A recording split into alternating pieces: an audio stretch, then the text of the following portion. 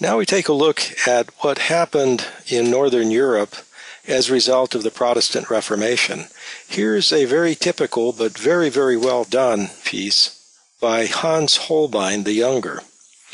Now Holbein developed his career just at about the point where the Protestant Reformation took hold. You'll notice this is dated 1528. The Protestant Reformation began in 1517 when Martin Luther nailed 95 theses, propositions, to the church door, which was the bulletin board of the day. That event triggered a massive movement that resulted in large areas of the northern part of Europe essentially separating themselves from the Catholic Church. This was a momentous development for art because what happened was art, as you see here, which represented a holy figure, the Virgin Mary and Jesus, with these donors, Burgermeister and his family, became something that church people didn't want anymore. They didn't want art like this in their churches because they felt that it was idolatrous, that it led to the worship of holy figures and even holy images instead of Christianity based on the Bible and essentially an individual relationship with Jesus Christ and with God. If you were an artist interested in paintings like this, you lost an awful lot of business. And about the only thing that really interested people anymore was this part of the drawing, which was a portrait of an individual person. Now notice Holbein, what he's done here. In this painting, down here at the bottom, is a lot of very, very fine representation of a carpet with a very interesting pattern to it, and a very fine depiction of the individuals here, the way that they look. Portraiture became the substance of much of the artist's business from this point on. Here we have a sketch that Holbein made when he had relocated to England in the late 1520s. He went there on the recommendation of scholar Erasmus and became the court painter. This kind of a sketch doesn't perhaps look too impressive, but a portrait like this certainly is. This is almost photographic in nature.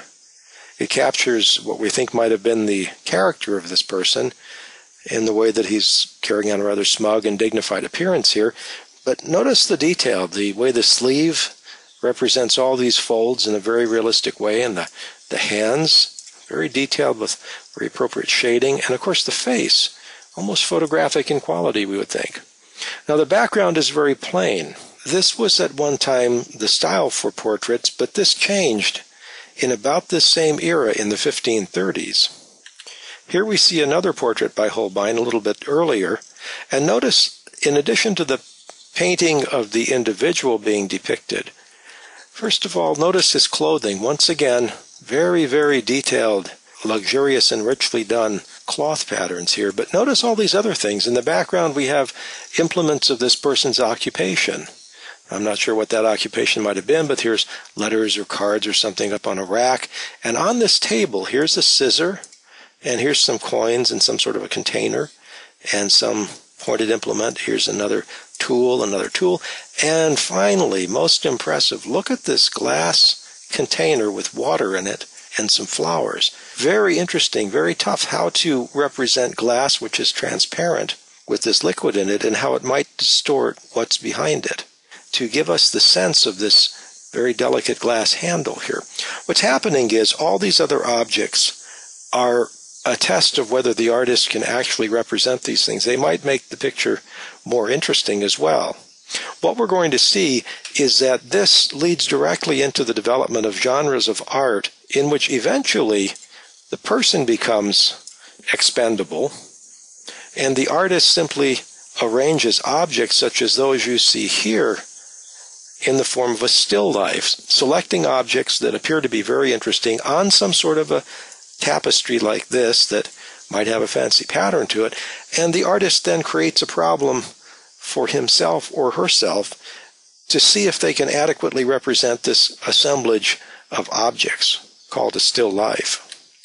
We also see artists turning their attentions here a little bit later in the 16th century to this sort of decorative art, this sort of a little piece here representing a love-struck young man, and he's sort of pining away for the woman of his dreams, and he might give this to her as a gift, and it's sort of a courting ritual that people took with varying degrees of seriousness, but they usually played the game. So people who could afford it might commission pieces like this to be done, showing themselves in appropriately sincere and pensive moods.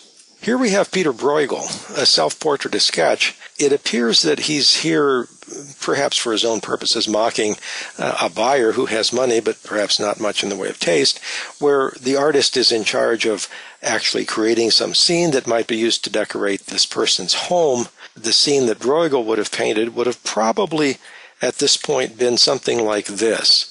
Peasant life, where peasants were actually people who were thought to be humorous or sometimes made fun of. Bruegel was not a peasant himself, but he had a great deal of perception in arranging this sort of a scene, the life that might occur in the rural area of a country. In this case, what we think he's done here is sort of tried to make the bride in this case look to be, kind of silly, sort of self-complacent, sitting under this little crown here that designates that she's the bride. And there's a lot of human nature being portrayed here.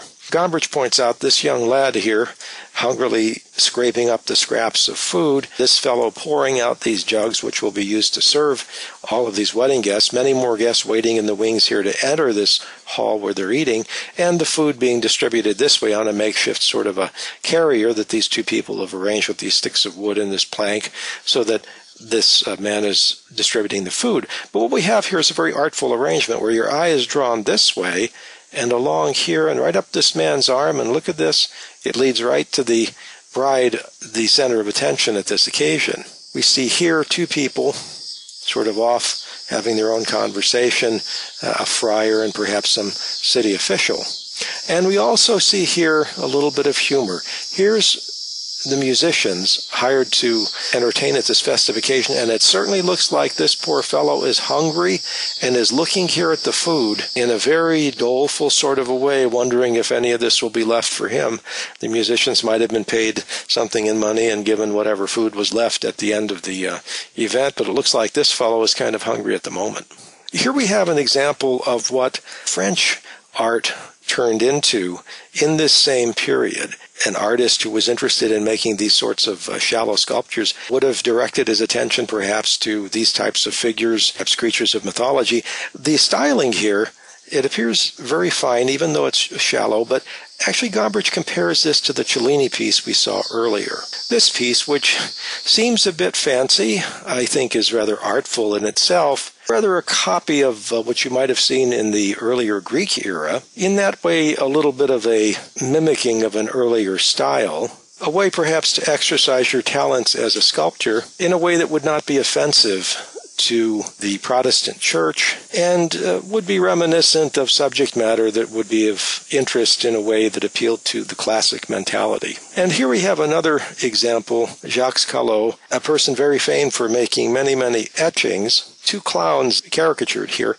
Callot made many, many etchings of various types of scenes, the horrors of war, for example, etchings that he made on commission from one ruler or another. He developed many techniques associated with etching that were kind of innovative, replacing the wax previously used by etchers with a type of varnish used by lute makers, which was harder and allowed greater amount of detail and durability.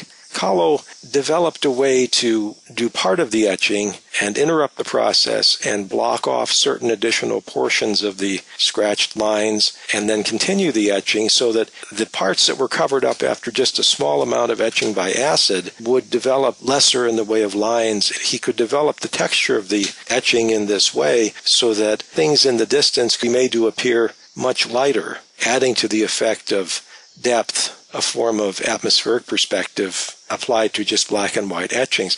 Very innovative in this particular technique, and Callot was a specialist in this. Here we actually see yet another genre of art being explored because the artist is cut off from the type of art that for hundreds and even perhaps over 1,000 years occupied artists as the mainstay of their trade. That is church art.